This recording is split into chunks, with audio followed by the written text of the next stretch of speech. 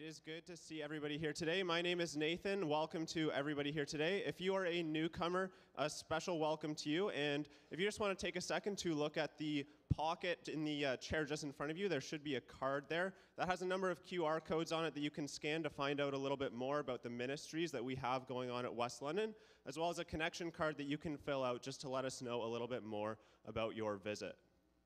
Next, we also have a QR code that you can scan for our weekly emails. That just has the email updates that go out every week with what's going on this Sunday, so that you don't have to pay attention to the announcements as much. You already know what's going on, and you're informed about that. Next, we have a baptism class happening today at 1 o'clock in the sanctuary. This is just an information class, so you don't need to worry about getting trapped and committing to be baptized if you attend. Pastor Jude is going to be leading that here in the sanctuary at 1 o'clock. Again, that's just an information session, so if you'd like to know more about getting baptized and why we believe that that is important, feel free to attend that today at 1 o'clock. Next, Kappora's conference is approaching very quickly. That's happening in just 2 weeks here at the church on February 24th and 25th. You can sign up online. It's $50 to register, and that includes lunch on Saturday, as well as a free copy of the book.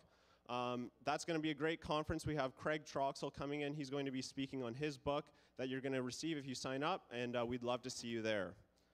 Men, save the date. There is a men's breakfast happening on March 4th.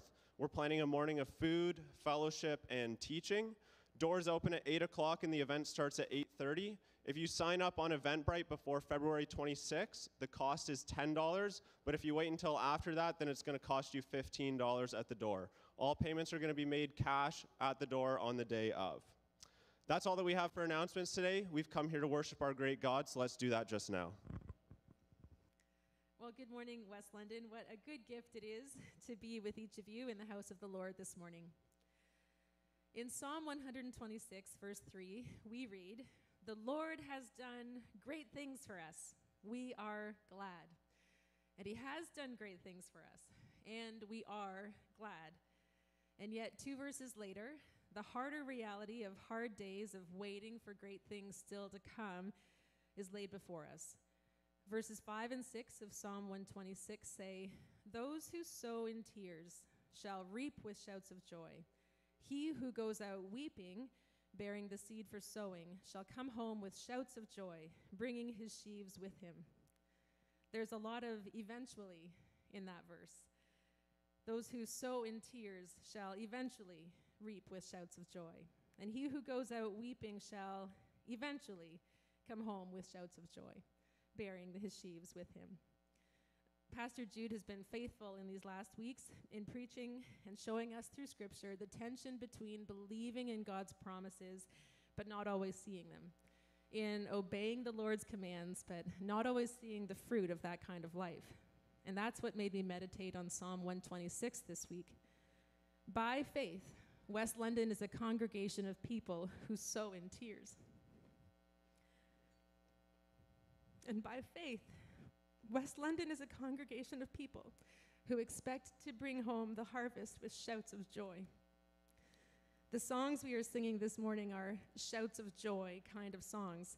And for some of you today, that's exactly where you're at. You are ready to shout, "The Lord has done great things for me, and I am filled with joy." So I encourage you to sing out with all your heart and to testify to the goodness of God in your life and to encourage the faith of the brothers and sisters sitting around you. But for some of you today, you are still sowing in tears. But you too can sing with shouts of joy by faith today, even with tears rolling down your cheeks as you sing it. The Lord has done great things, and he will do great things again. And by faith, I will sing these lyrics that don't feel true yet today. But I trust in his promise that one day I will bring home his harvest with shouts of great joy. So by faith this morning, would you sing out your intentions to trust the Lord, to wait for his great things to come, and to thank him for the good things that he has done already? As you are able, please stand and sing with us.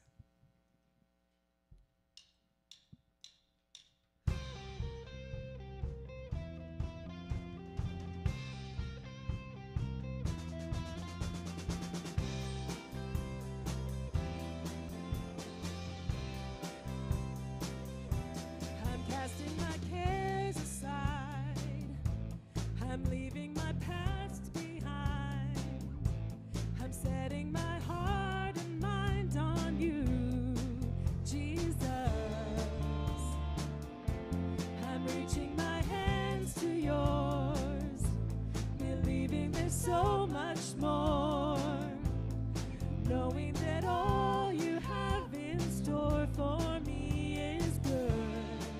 It's good. Today is the day you have made. I will rejoice and be glad in it. Today is the day you have made. I will rejoice and be glad in it. I won't worry about tomorrow. I'm trusting in what you say. Today is the day. Today is the day. I'm putting my fears aside. I'm leaving my doubts behind. I'm giving my hopes and dreams to you, Jesus. I'm reaching my hands to yours, believing there's so much more, knowing that all you have in store for me is good. It's good. Today is the day you have made. I will rejoice and be glad in it. Today is the day you have made. I will rejoice and be glad in it. I won't worry about tomorrow. I'm trusting in what you say. Today is the day. Today is the day.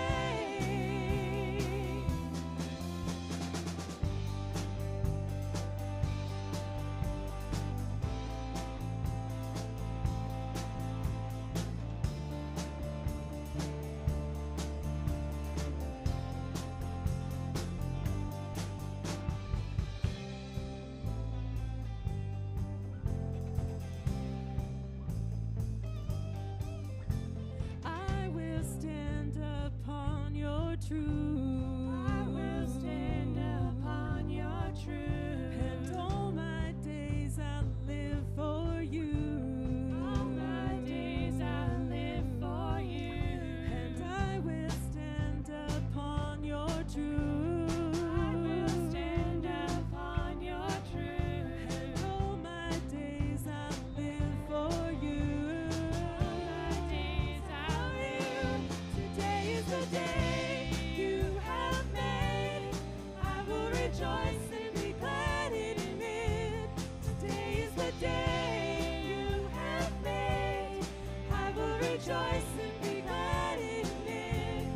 Today is the day you have made. I will rejoice and be glad in it.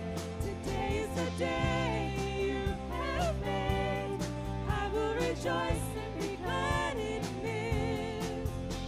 I won't worry about tomorrow. I'm giving you my fears and sorrows. Where you lead me, I will follow. I'm trusting in what you say. Today is the day. Today is the day. Today is the day. Today is the day.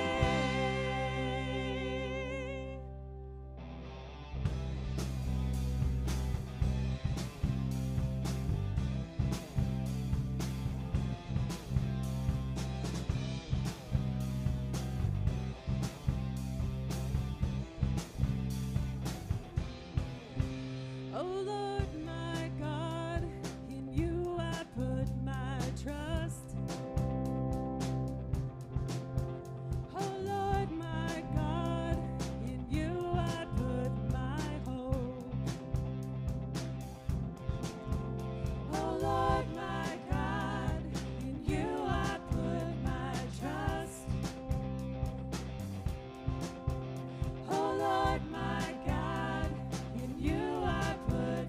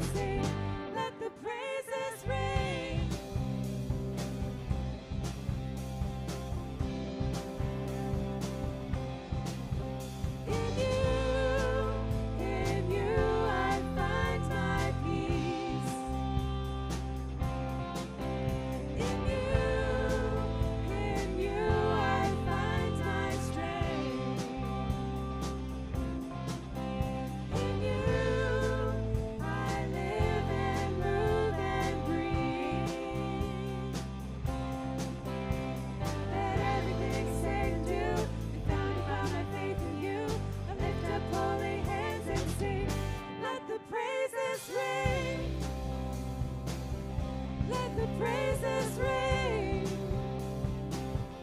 Let the praises ring. Let the praises ring.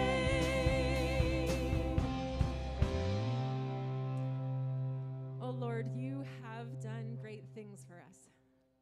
And we confess our praises to you today, in our praises today, that you alone are our hope and our joy and our peace and our strength. You alone get us out of bed every morning. You give us the very lungs full of air to sing those praises. And so, Father, we thank you for the good works that you've done in our lives.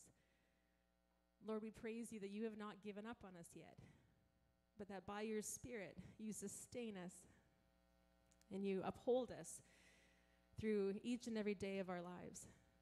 Father, we praise you for your sustaining grace.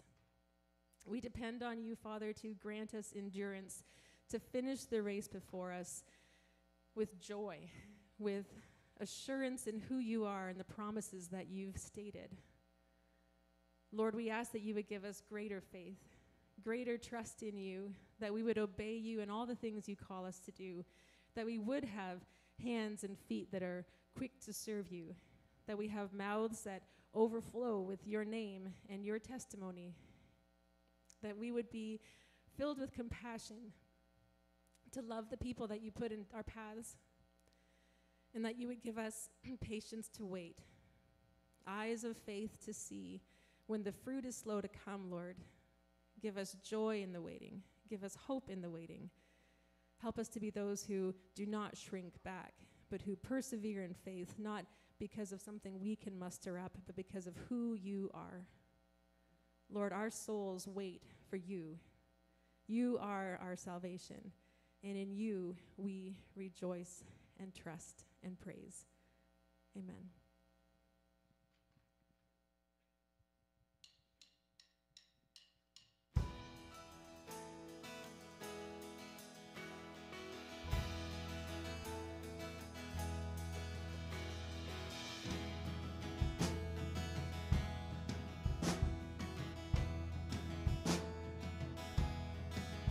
When the enemy surrounds and my heart grows faint within, when the darkness overwhelms and my fears are pressing in, I will trust in you, O Lord.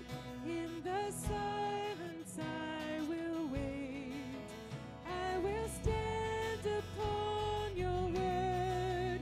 You're my solid rock and my salvation, my steadfast hope that won't be shaken. My soul will wait, my soul will wait for you.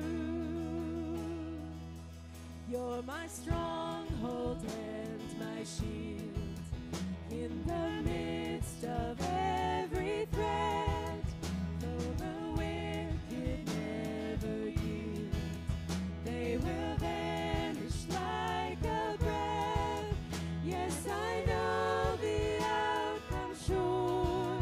Satan's evil plans will fail. In your power I'm secure. You're my solid rock and my salvation, my steadfast hope that won't be shaken. My soul will wait, my soul will wait for you. You're my comfort when I feel forsaken, my refuge and my sure foundation. My soul will wait, my soul will wait for you.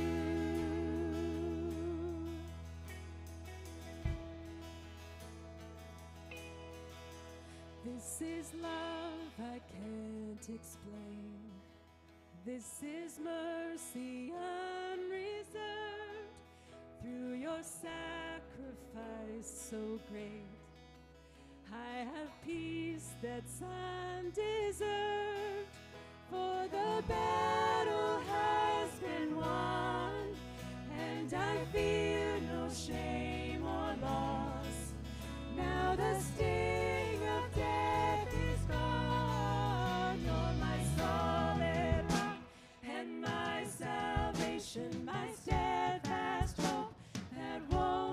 shaken. My soul will wait.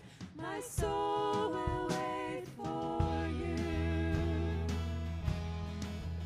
You're my comfort when I feel forsaken. My refuge and my sure foundation. My soul will wait.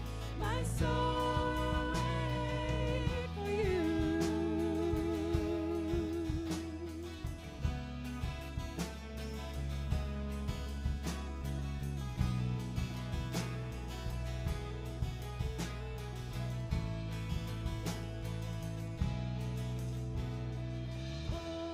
Pouring out our hearts before you, we will trust in you.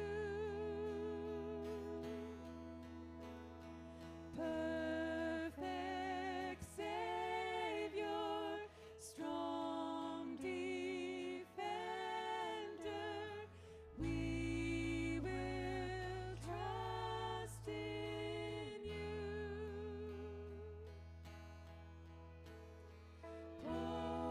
Pouring out our hearts before you, we will trust in you.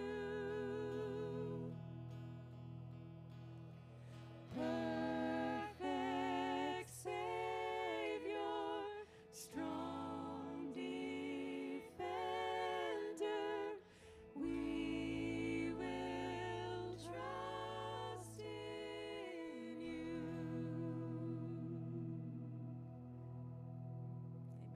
You may be seated.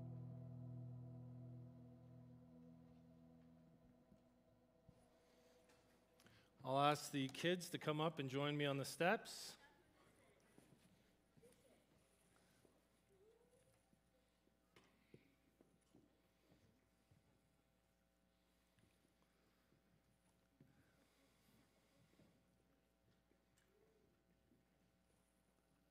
All right. Lots of room down this way, guys. Awesome. All right. Kids, we are on question 48 of our catechism, and the question is, what is the church? Now, here's the answer. The church is a community elected for eternal life and united by faith, who love, follow, learn from, and worship God together. Now, that's a big definition, but as you look out here at all these people sitting out here, your family and people you know, and other people from the church, and lots of people you don't know, we have all come here so that together we could love, follow, learn from, and worship God. And that's why we gather as a church. That's what God has commanded, and that's what we intend to do. Our singing this morning was meant for us to worship God together. And now you guys have an opportunity to go to your class and learn from God together. And so the congregation is going to pray for you that God would bless you guys as you go. Congregation, join with me. Heavenly Father, we thank you for these children. And we, Father God, recognize this morning that they are a vital part of our church family, that they are part of the group who gathers to learn from you and to worship you and to love you and to follow you, Father God. And I pray that you, by your Spirit, would help them, Father God, as they go to their class to learn from you. By your Spirit, use the teachers and the leaders to teach these young ones about you. And we pray, Father God, you would save each one of them, that you would draw them to you. And Father God, watch over them today and the rest of this week. We pray this in Jesus' name. Amen. All right, kids, you're dismissed. Have a great time in your class.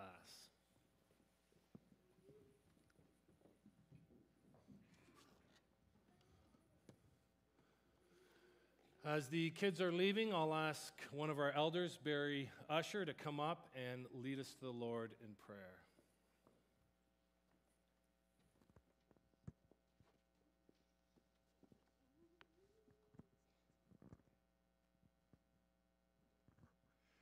Good morning, everyone. Join with me in prayer this morning. Loving and gracious God, we come before you in prayer, knowing that you are near to all who call upon you in truth. We're so grateful, Father, for your unwavering presence in our lives and for the comfort that comes from knowing that we can always turn to you. Father, we worship you and bring you our prayers in faith, and we give thanks for your steadfast love and unfailing mercy that's so evident in every circumstance of our lives. Father, help us to make you known and your greatness known to everyone around us. Father, for your deeds are amazing and wonderful, and your name is indeed exalted above all else. You are the creator of the universe, the giver of life, and the sustainer of all things. Your love endures forever, and your faithfulness is beyond measure. And we praise you for your abundant blessings, your protection and provision, and for your unending grace. But Father, at the same time, our hearts are burdened by the presence of sin in our lives and in the world around us. And we're all too aware of our shortcomings and failures. And we humbly ask for your mercy, desiring to confess our sin and repent so that we would know the freedom and joy that comes from your forgiveness. Father, your word says that your compassions never fail. Forgive us for the times when we've doubted your goodness and mercy toward us, acting as though you don't exist, and neglecting to remember your sovereignty and gracious providence in our lives. Even during hardships and painful circumstances, your word says that your compassions never fail and that they are new every morning. Father, your timing is perfect in providing for our needs, and I ask that you would forgive us for failing to trust in you in each circumstance and instead rely on our own strength and ideas to try to navigate through each circumstance, which only tends to produce needless worry and anxiety. Father, change our hearts and enable us to trust in your perfect will and timing. Help us to pray continually as we rest ourselves in you, as we wait on you, and learn each day that you are our good and perfect portion in life. Keep us from the sin of seeking satisfaction apart from you and the truth of your word. Help us to walk closely with you each day, keeping in step with your Spirit, eagerly seeking to read and apply the wisdom of your word, remembering that you are good to those who hope in you and to those who seek you. Father, even in the midst of our weakness, we're filled with gratitude for the sacrifice of your Son, Jesus. He took upon himself the punishment that we deserve, making it possible for us to be forgiven and reconciled to you. Grant us the grace to turn from our sin and follow you with all our hearts, empowered by your Spirit, to live in a way that honors your name and demonstrates the transformative power of your love and grace. And Father, we ask this on behalf of our Christian brothers and sisters in Turkey and Syria who are dealing with the devastation of the recent earthquake. We pray for your comfort and peace to surround them in the midst of their pain and loss. Bring your church together in this part of the world to care for each other, as well as minister effectively and practically to the hurting people around them. May your power be on display through your church so that many would come to know you as their Savior and Lord as a result. Father, I pray for my brothers and sisters here who are experiencing the pain of grief and loss. I think of Pastor Jude and Nicole and their family as they mourn the passing of Nicole's mom. We thank you that she was saved and is now in your presence, but we ask that you would continue to comfort the family with your peace and presence in the coming days. Father, I lift up my brothers and sisters here this morning who are struggling with ongoing physical and mental health issues. I ask for your healing hand to be upon them, to bring comfort to their bodies and peace to their minds. We ask, be it your will, that medical treatments would be successful and for complete restoration of health. Strengthen them to face each day with faith in you, resting in the assurance that you are good and that you are sovereign and you are the one who upholds us with your righteous hand. Father, I also lift up those in prayer facing important decisions in life that need to be made, and particularly in the coming weeks, asking for your wisdom and your guidance. We know that you are the source of all wisdom and understanding, and you give it generously to us. Father, continue to lead my brothers and sisters according to your will and keep them from sin.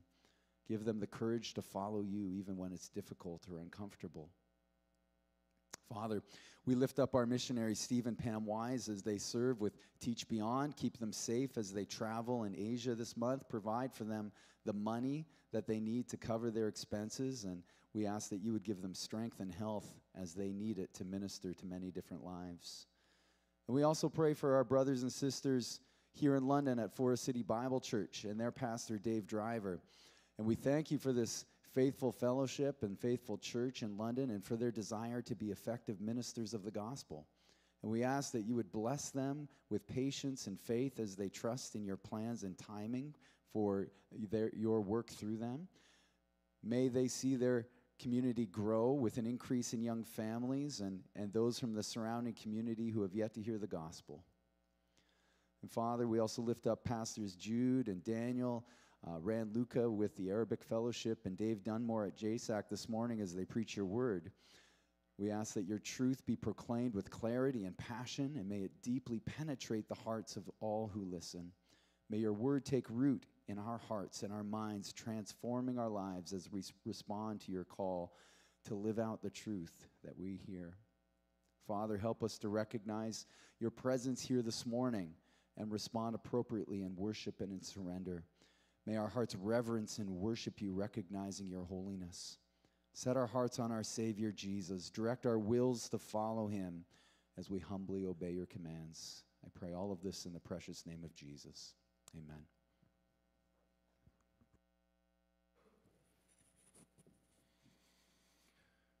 Here at West London Alliance Church, we do not receive offerings during the course of the service. If you brought that with you this morning, you could deposit it in the box at the back of the sanctuary.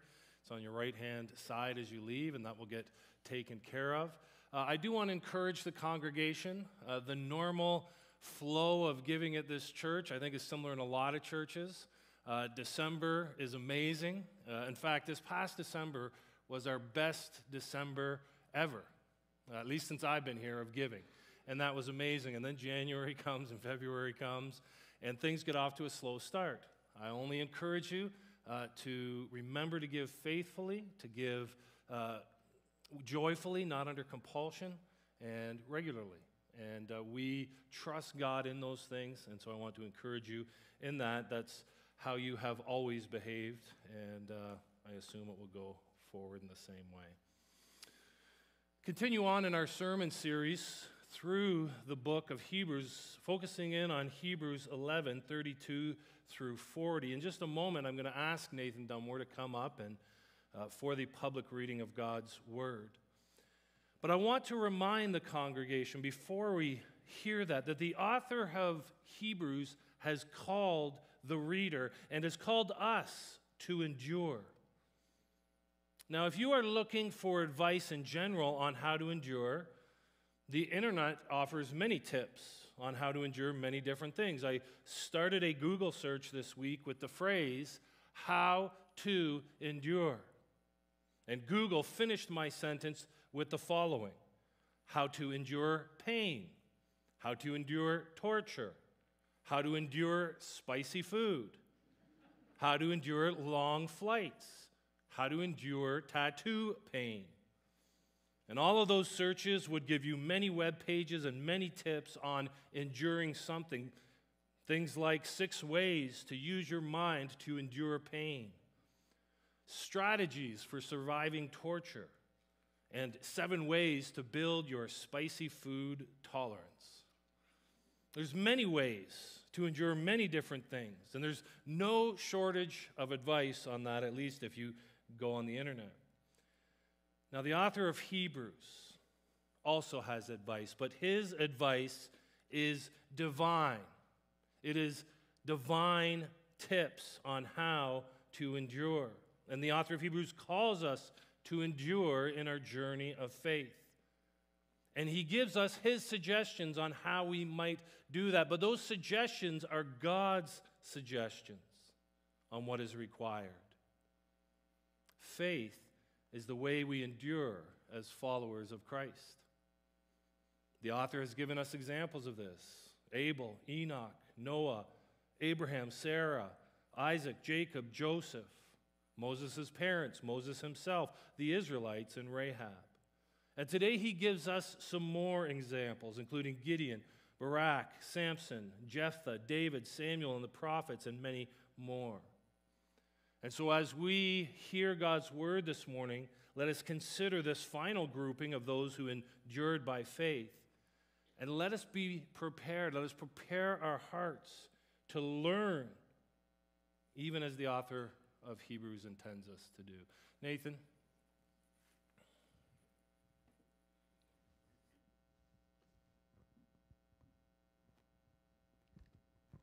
Hebrews chapter 11, verses 32 to 40, reading from the ESV. And what more shall I say? For time would fail to tell me of Gideon, Barak, Samson, Jephthah, of David and Samuel and the prophets, who through faith conquered kingdoms, enforced justice, obtained promises, stopped the mouths of lions, quenched the power of fire, escaped the edge of the sword, were made strong out of weakness, became mighty in war, put foreign armies to flight. Women received back their dead by resurrection. Some were tortured, refusing to accept release, so that they might rise again to a better life. Others suffered mocking and flogging, and even chains and imprisonment. They were stoned. They were sawn in two. They were killed with the sword.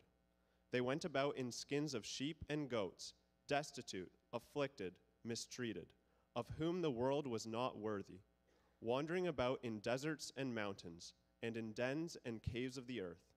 And all these, though commended through their faith, did not receive what was promised, since God had provided something better for us, that apart from us they should not be made perfect. This is the word of the Lord.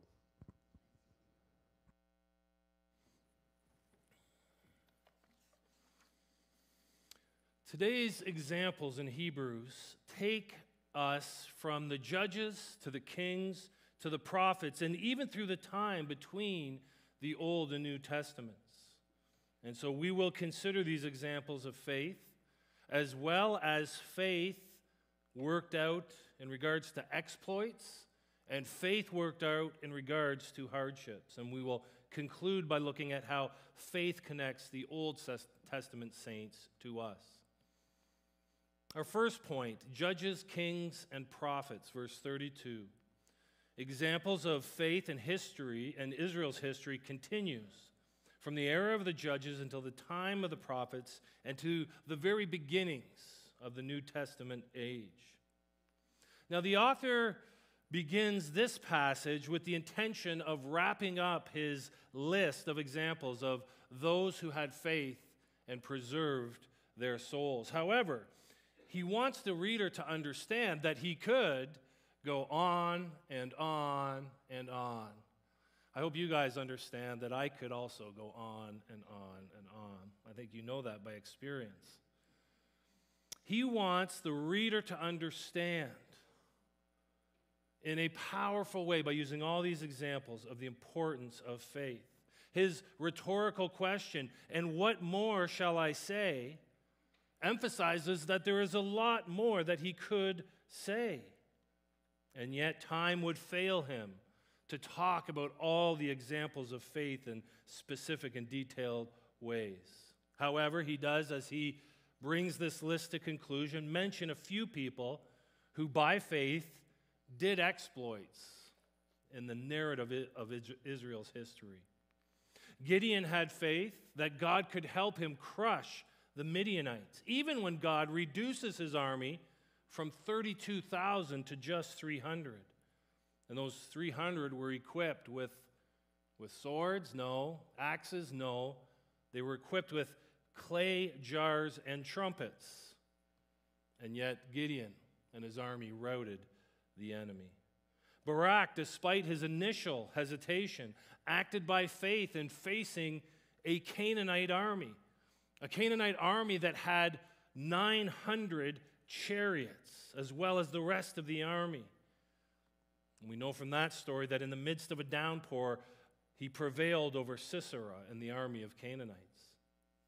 Samson, who was dedicated from birth to the Lord, was empowered by the Spirit of God to perform great feats of great strength and daring and victory by faith. By faith he called upon the Lord and avenged himself against the Philistines.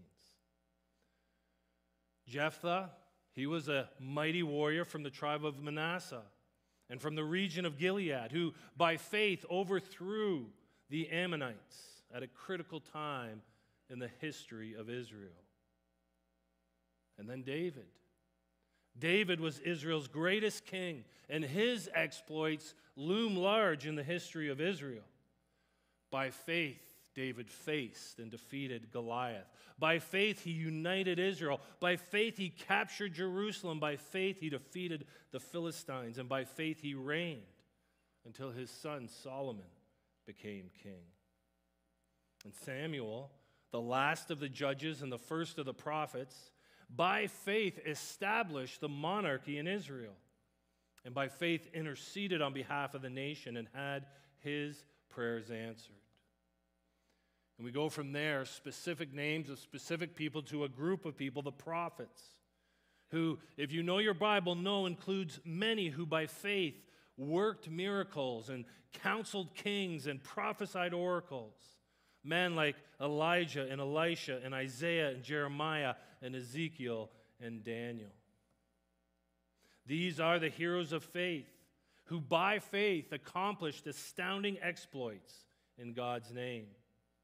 Now, the author of Hebrews lists even more exploits done in faith, but before we get to those, let's pause and consider the heroes who are mentioned by name in the group of prophets as well. These people are certainly notable for their great achievements, for their monumental accomplishments, but they are also notable for their sin and their weakness. These people fell short in many ways. Barak lacked courage to the extent that he would not take up arms against the Canaanites unless Deborah went with him. The weakness of Gideon's faith was seen in his continual asking for signs from God when God already told him what he should do and what God would do for him. Samson's exploits are almost matched by his sexual infidelities and his impulsive acts. He was a rash individual. And that's a trait that he shared with Jephthah, who vowed to sacrifice his own daughter. You can read about Samuel, who promoted his sons, even though he knew they were wicked. And of course, King David committed adultery with Bathsheba and then murdered her husband Uriah.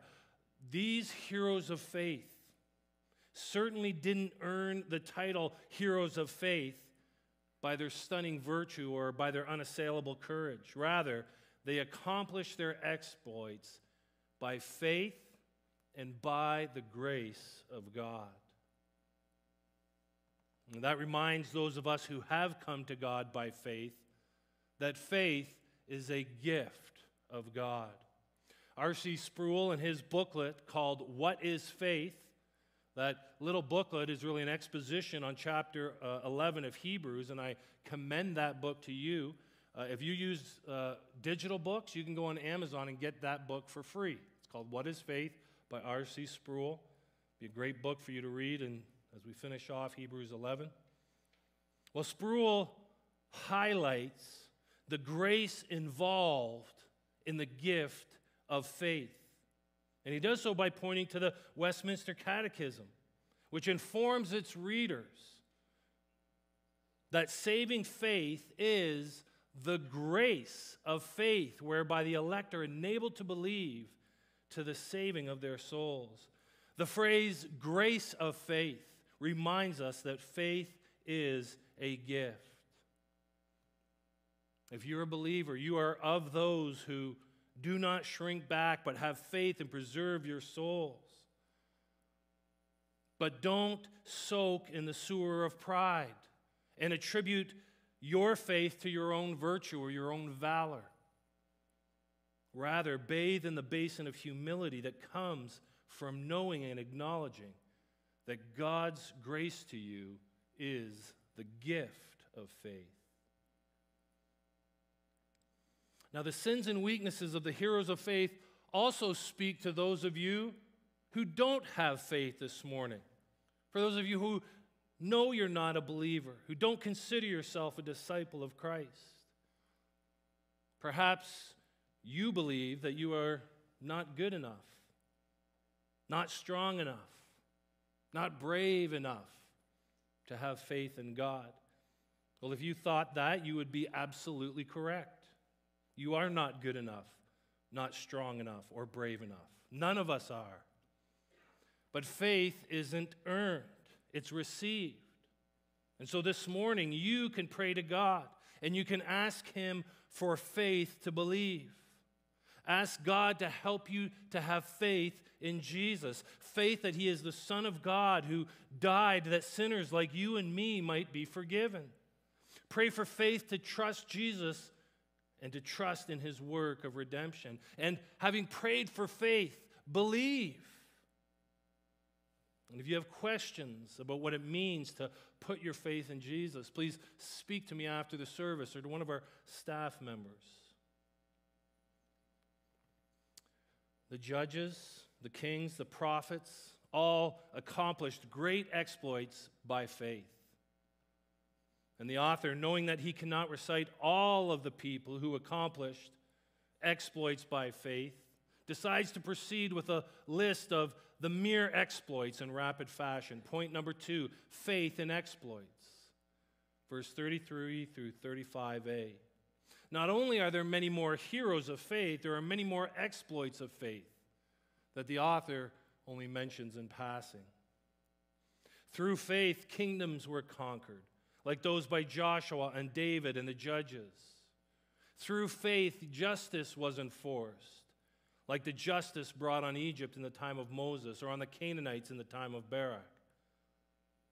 Through faith, promises were obtained as the nation grew in population and as the nation conquered the promised land and as the nation had their kings crowned.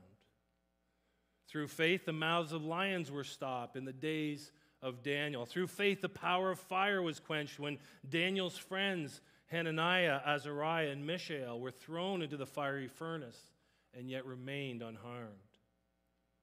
Through faith, the edge of the sword was escaped as David escaped Saul and as Elijah escaped Jezebel. Through faith, weakness was made strong. As Samson, even after his hair was cut and his eyes were removed and he was imprisoned, still brought down the temple of Dagon and destroyed many Philistines. Through faith, wars were won and armies were put to flight, as seen in the lives of Gideon and Jephthah and David and Solomon and Elijah and Isaiah. And through faith, women received resurrected loved ones in the ministries of Elijah and Elisha. The author of Hebrews obviously sees great value in bringing before the eyes of those he wants to endure the testimony of God's work. The testimony of God's work through exploits of faith. And therefore, I think we could be helped as we endeavor to endure by faith. We could be helped by remembering not only the exploits of faith of those who were in Old Testament times, but remembering the exploits of faith of New Testament times, even our times. You have heard me, I think, many times speak of the elders' prayer list. And I believe I have mentioned that what comes after the list of requests is a list of answered prayers, which I believe can serve us this morning as a list of exploits accomplished by faith in God, which is a gift. I'm going to use that list. I'm going to generalize it. I'm talking about the list of answered prayers. I'm going to generalize it. I'm going to anonymize it. And I'm going to share it with you as an encouragement to endure. At West London Alliance Church, just in regards to the elders' prayer list and the list of answered prayers, we have seen by faith ministry training completed. By faith, the gospel was preached and churches strengthened in Iraq and Indonesia.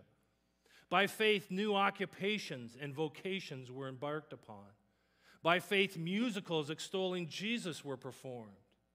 By faith, the love of Jesus was spread in India and Peru and the Philippines. By faith, women conceived and children were born. By faith, alliance workers' licenses were earned. By faith, fundraising for gospel work was completed. By faith, foster children were adopted. By faith, pastoral training was completed and new mission work was started in the education field. By faith, men and women have been married. By faith, men and women have preserved their marriages. By faith, ministry resumed at nursing homes. By faith, evangelism took place in Chile. By faith, a church was planted. By faith, Sunday school ministry resumed. By faith, refugees arrived in Canada. By faith, trainees became official workers. By faith, budgets were surpassed. By faith, loved ones came to saving knowledge of Jesus Christ. And by faith, disciples of Jesus were baptized. A very practical application from the efforts of the author to encourage the readers pertains to this tabulating and recalling past exploits accomplished by faith in God. This is something we should do. We should rejoice in the victories and testify to God's goodness and to God's grace in our lives and in the life of this church. And that can be an encouragement to you. Why not sit down by yourself this afternoon, or perhaps with your family, and make note of all of the faith-fueled exploits you have experienced, and do that as a means to help you endure. This would be a great activity to do with your children.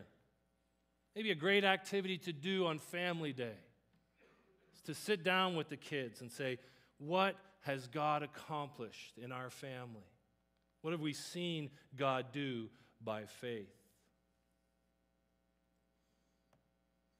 Now, as you know, and as the author of Hebrews knows, the life of faith is not all exploits. Sometimes, oftentimes, the life of faith is the life of enduring hardship and suffering. Point number 3, faith to endure, verse 35b through 38. By faith, God's people endure hardship and suffering. The author follows up this list of those who by faith did great exploits with the sobering truth that though certainly God's people have accomplished great things and endured their time on this earth by experiencing great victories and successes, God's people are nevertheless a pilgrim people in exile, and this fallen world is not their home. And thus, our endurance on earth is also an endurance through hardship and through difficulties and through suffering. Puritan theologian John Owen, in his 4-volume commentary on Hebrews, explains the intent of the author this way. He proceeds in the next place onto instances quite of another nature, and which were more immediately suited unto the condition of the Hebrews. For hearing of these great and glorious things, they might be apt to think that they were not so immediately concerned in them, for their condition was poor, persecuted, exposed to all evils, and death itself for the profession of the gospel. Their interest, therefore, was to inquire what help, what relief from faith they might expect in that condition. What will faith do when men are to be oppressed, persecuted, and slain? Wherefore the apostle, applying himself directly unto their condition, with what they suffered and further feared on the account of their profession of the gospel, produces a multitude of examples, as so many testimonies unto the power of faith in safeguarding and preserving the souls of believers under the greatest sufferings that human nature can be exposed to. Now, the author's goal remains the same as it has all along, warning against falling away and encouraging to endure. Now, we can examine these verses by reviewing what the heroes of faith suffered, how they acted in their sufferings, the grounds of their faithfulness and their character as they suffered. Now, it is very likely in listing these hardships that the author is pulling examples from the Old Testament times, but really in the time between the end of the Old Testament and the start of the New Testament. We can't know for sure. Nevertheless, what is it that these people suffered? Well, the heroes of faith were tortured to death, mocked, flogged, chained and imprisoned, stoned, sawn in two, oppressed, afflicted, mistreated, and disenfranchised. Now, like I said, most of the commentators think the examples that he's thinking about here come in the intertestamental period, that is, the time between the end of the Old Testament and the beginning of the New. But I don't think it's necessary for us to pursue those specific details this morning. They're a bit speculative, and to be honest, they occur in non-canonical writings. We can simply note that God's faithful people suffered greatly by faith. The significance of this aspect of enduring faith is evidence, and that even the saints who did great exploits that were mentioned earlier, we know also suffered. Samson was captured, imprisoned, and blinded, and made a slave for labor. David was often pursued with attempts regularly being made to kill him.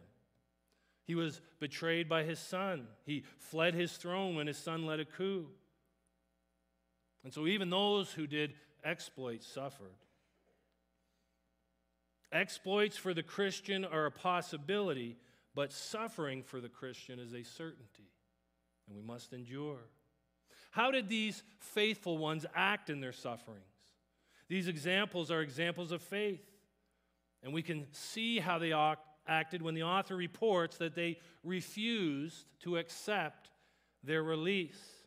Now, we need to understand what this release is. This is a release from the persecution, a release from the suffering. But it is only for those who would renounce their faith. And we've seen this through the history of the Christian church, that persecution will fall on Christians, and they will be offered a reprise if they recant their faith. John Owen, in his commentary, suggests that the martyr Blandina is a great example of this. Blandina was a young woman who was martyred during the reign of Marcus Aurelius. Now, some Christians during this time in the mid to late 2nd century renounced their faith so that they could avoid suffering, but Blandina was not one of them. Though suffering more than most, she held her faith firm until the end. Now, she was slight of build, she was frail, and her friends worried she would not be able to handle the pain and the torture and that she might recant. But the report comes down that it was the executioners who became exhausted from the effort that they exerted in torturing her. She wouldn't recant. She had but one confession: I am a Christian, and nothing wrong is done among us. She suffered at the hands of the torturers, but she didn't die, and so her tortured body was suspended on a stake and exposed to wild beasts, which did not kill her, and so she was thrown back in jail. Now, on the last day of these scheduled and organized persecutions, Blandina remained the last Christian alive. And the report of her death is as follows. After the scourging, after the wild beasts, and after the roasting seat, she was finally enclosed in a net and thrown before a bull. And having been tossed about by the animal, but feeling none of the things which were happening to her on account of her hope and firm hold upon what had been entrusted to her in her communion with Christ, she eventually was sacrificed. The bull did not kill her, and so she was finished off with a dagger. She wouldn't accept release. She wouldn't renounce her faith. Faithfulness is seen in fealty to God. The faithful do not renounce him even in the face of death. That's what the author of Hebrews is conveying here. Well, what were the grounds on which they endured? The ground of their endurance in the midst of suffering was that they might rise again to a better life.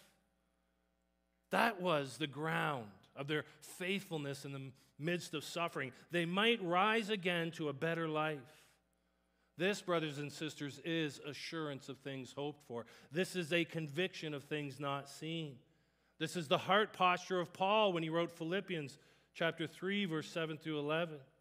He writes, "But whatever gain I had, I counted as loss for the sake of Christ. Indeed, I count everything as loss because of the surpassing worth of knowing Christ Jesus, my Lord. For his sake I have suffered the loss of all things and count them as rubbish in order that I may gain Christ and be found in him, not having a righteousness of my own that comes from the law, but that which comes through faith in Christ, the righteousness from God that depends on faith, that I may know him and the power of his resurrection and may share his sufferings, becoming like him in his death, that by any means possible I may attain the resurrection from the dead." The faithful keep their eyes on the prize. The reward that is promised by God is always kept in view. They look to rise again to a better life. That was the ground of their endurance. Well, what was their character as they suffered? Their character in suffering was such that the author says the world was not worthy of them. Now, much of the persecution that Christians have experienced throughout the ages was because their enemies deemed that these believers were not worthy of the world. The world hated Jesus. They will hate his disciples. He's clear on that. And yet we remind ourselves this morning, brothers and sisters, that this world is God's world. He created it, and he reigns over it, and his determination is final. And through the writer of Hebrews, the sovereign God over all the earth declares that the reality is as such. The world is not worthy of those who suffer by faith. Now, in light of these examples and the admonition from God's word to endure by faith, the trials and difficulties and hardships we are sure to face, let's consider three things that can help us do just that. My prayer is that for those of you who are currently suffering, which is some of you, and those of you who will suffer, which is all of you, that these will be practical helps for you this morning. They come from John Owen. Let's lean on him again for our application this morning. Owen suggests that we can work our faith with the aim of enduring in the midst of trials by, one, maintaining a steady view of the promised eternal glory. 2 Corinthians 4, 17 and 18 says, "For this light and momentary affliction is preparing for us an eternal weight of glory beyond all comparison, as we look not to the things that are seen, but to the things that are unseen. For the things that are seen are transient, but the things that are unseen are eternal." Owen says we can work our faith with the aim of enduring hardships by comparing present sufferings with the eternal miseries of the damned in hell. Now, I don't think I've ever done that. I don't think I've ever, in the midst of suffering, considered what the suffering I truly deserve would be like.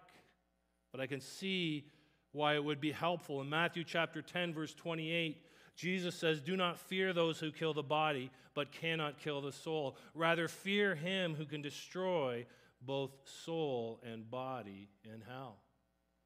I think that might be a helpful comparison for people of faith to make in the midst of their suffering.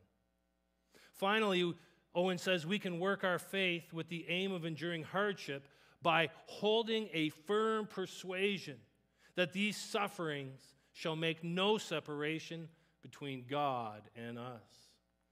Romans 8, 35 through 39. "Who shall separate us from the love of Christ? Shall tribulation, or distress, or persecution, or famine, or nakedness, or danger, or sword? As it is written, for your sake we are being killed all the day long. We are regarded as sheep to be slaughtered. No, in all these things we are more than conquerors through him who loved us. For I am sure that neither death nor life, nor angels nor rulers, nor things present nor things to come, nor powers, nor height nor depth, nor anything else in all creation will be able to separate us from the love of God in Christ Jesus our Lord. There's three practical things we can do in the midst of suffering to help us endure by faith. So by faith, the people of God endure. By faith, the people of God accomplish great exploits. And by faith, all of God's people, both Old Testament saints and New Testament saints, await the fulfillment of what God has promised. Final point, number 4, faith with us, verse 39 and 40. By faith, all of God's people await the fulfillment of all of God's promises. The final verses of chapter 11 accomplish three things. They summarize this extended illustration on faith and the many examples brought forward. They connect the saints of the Old Testament to those of the New Testament, and they recognize the promise that Jesus fulfilled and will fulfill. Now, the fact that in these verses the author summarizes is clear, and that he revisits the idea of commendation, the commendation of God, the approval of the Lord in regards to the faith of his people. We read, in all these, though commended through their faith. Now, we looked at that commendation early on in chapter 11 in the sermons, in this beginning of this teaching of faith. We saw that Old Testament saints were commended by God because they carried about inside themselves a sense of assurance and a sense of trust about the things God had promised, the things that they were certain would come about, the things that they waited for with longing. And the Old Testament saints were commended by God because they had an inner, firm, and fixed belief in the things of God that they could not see, whether that was past, present, or future. And we considered the words of one commentator who said there is an indissoluble connection between divine approval and faith. And so this list of examples basically comes to an end, and the author reiterates that by faith these people receive the commendation of God. But he also wants to connect the Old Testament heroes of faith from the past with his readers. And by extension, he connects them with us because we are disciples of Christ. He says, since God had provided something better for us, that apart from us, they should not be made perfect. And by the grace of God, the perfection of the Old Testament saints was not accomplished until the time of the New Testament, and therefore includes New Testament believers. You should know what the perfection they sought was. The perfection they sought was access to God and a confidence to draw near to him. That's what we've learned in Hebrews. In essence, that perfection they sought was salvation. And this could only come through Jesus Christ and his work of redemption. This salvation, this perfection, is received by faith for all the people of God. The Old Testament saints were saved by grace through faith in Jesus Christ, dimly perceived. New Testament saints are saved by grace through faith in Jesus Christ, explicitly revealed. And we share this connection with the heroes of faith. They would not be made perfect. They could not be made perfect apart from us, not because of us, but because of Christ. This promise of access to God, this promise of salvation, was a promise that could only be fulfilled by Jesus Christ. But even that promise's complete fulfillment is something we still wait for. The Old Testament's faithful, though commended through their faith, did not receive what was promised. Now, some of them received particular promises in their lifetime. Noah escaped the flood with his family. Isaac was born to Abraham and Sarah. The people of Israel defeated Jericho. Rahab was spared when Jericho was defeated. And so the saints of old received some promises, but they didn't receive the promise. Not till Christ came. Not till Christ gloriously fulfilled what was necessary for God's people to be forgiven of their sins and to be reconciled to God was the promise received. And what a glorious fulfillment of that promise the work of Christ is. It is glorious in grace in that we did not deserve salvation, nor could we earn it. It is glorious as a substitutionary sacrifice in which Jesus is punished for our sins and receives the penalty that we deserve. It's glorious in its redemption, whereby Jesus' payment of the penalty frees us from slavery to sin. It's glorious in its propitiation, whereby Jesus removes the wrath of God from us so that it could fall on himself. It's glorious in its reconciliation of rebellious sinners to their holy Creator, to whom now we can come boldly and with confidence. It was and is a promise which was fulfilled in a manner too glorious for us to completely understand, and yet that promise still awaits complete fulfillment. Those who look for the promise are looking forward to the city that has foundations, whose designer and builder is God. The faithful people of God look for the final fulfillment of God's promise by seeking a homeland, a better country that is a heavenly one. They all await this fulfillment. We await this fulfillment, for we believe that God has prepared for us a city. So the promise has been received through the coming of Christ, through his sacrificial death, through the salvation he accomplished. But the promise will be received at the second coming of Christ, when we come to Mount Zion and to the city of the living God, the heavenly Jerusalem, and to innumerable angels in festal gathering, and to the assembly of the firstborn who are enrolled in heaven, and to God, the judge of all, and to the spirits of the righteous made perfect, and to Jesus, the mediator of a new covenant. Amen? Let's pray. Heavenly Father, we thank you this morning for the gift of faith, the grace of faith. We did not deserve it. We cannot earn it. And yet you graciously gave it to us. I pray this morning that you would give many more the gift of faith. I pray for those who feel they aren't good enough or strong enough or brave enough, that they will recognize they aren't, and that faith is a gift, and that they will pray for it, and that they will believe. I pray that you would help us to acknowledge and to rejoice in exploits done by faith. Thank you for the work that you do in our midst. Thank you for the work that you have done in this congregation. And I think, Father God, this morning, I pray most of all for those in suffering, either now or in the future. I pray, Father God, that you would help them to work their faith by maintaining a steady view of the promise of eternal glory. That they would regularly contrast their present hardships with the misery of eternal suffering. And that, Father God, they will hold firmly to the conviction that suffering will not separate them from your love. I ask all of this in Jesus' name. Amen. As you're able, please stand and sing with us.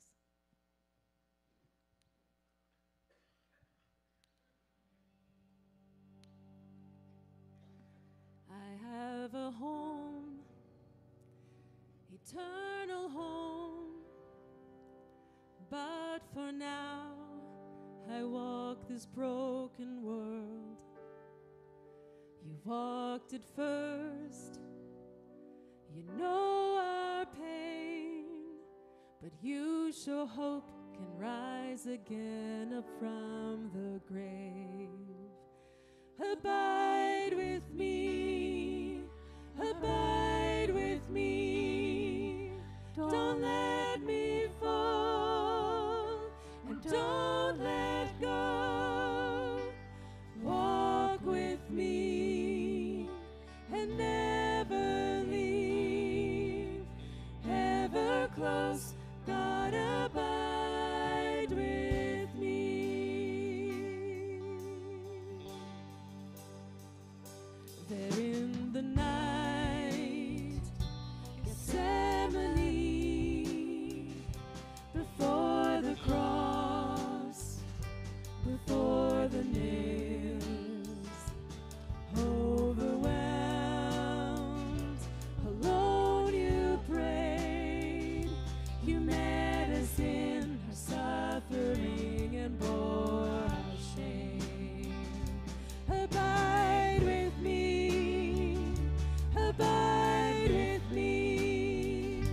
Don't let me fall, and don't let go.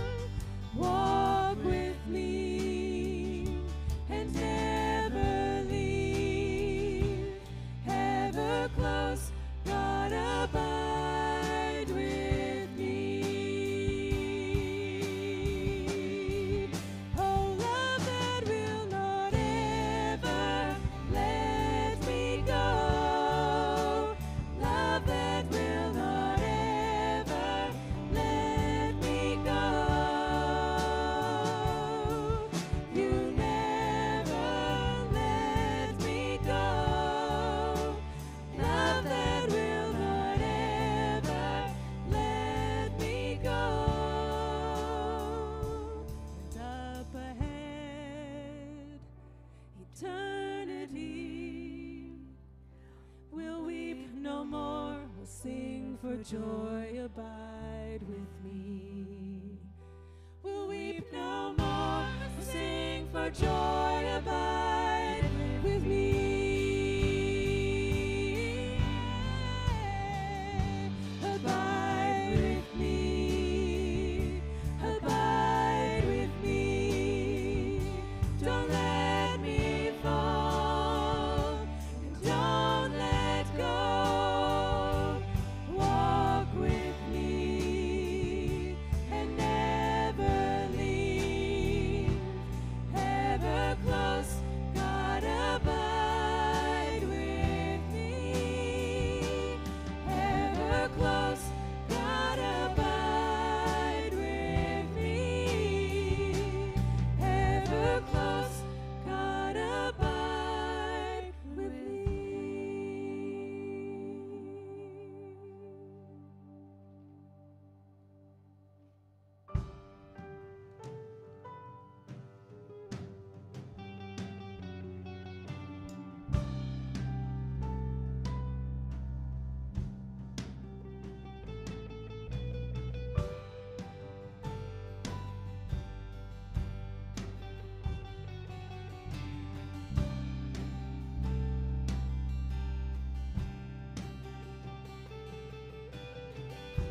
The grace of God has reached for me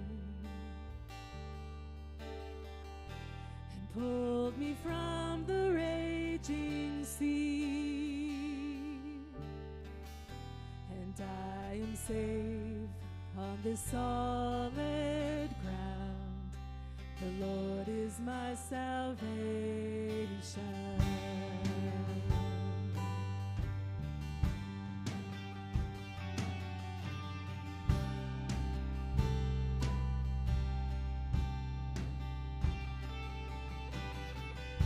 I will not fear when darkness falls. His strength will help me scale these walls. I'll see the dawn of the rising sun. The Lord is my salvation.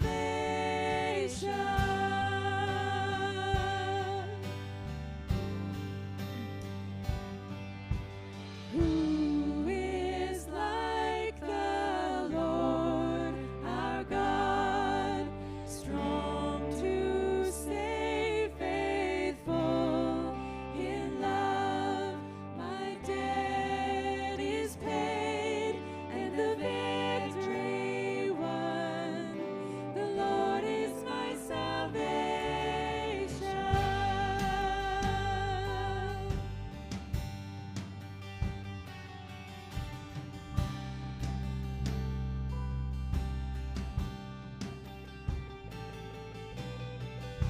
My hope is hidden in the Lord. He flowers each promise of His word. When winter fades, I know spring will come. The Lord is my salvation.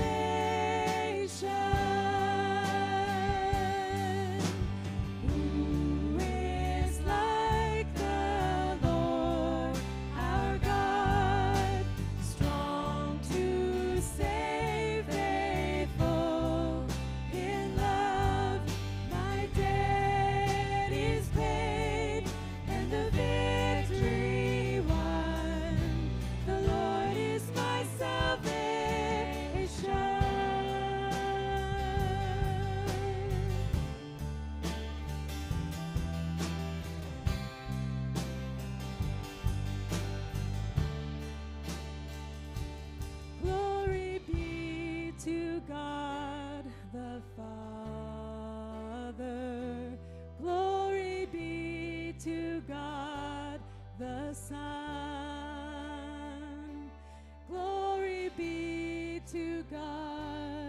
the Spirit.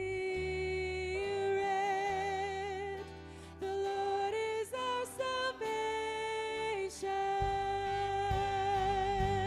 Glory be to God the Father. Glory be to God the Son. Glory be to God the Spirit. The Lord is our salvation.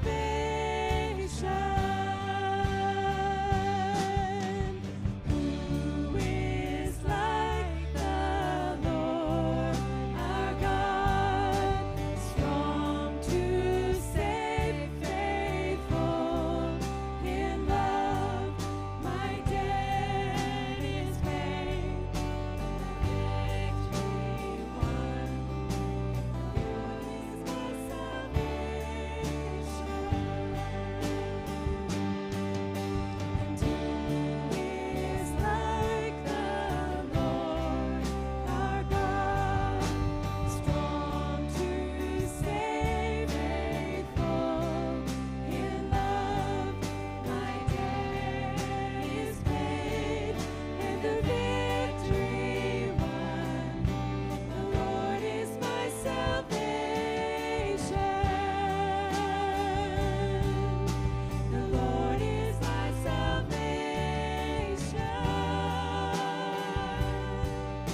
The Lord is my salvation.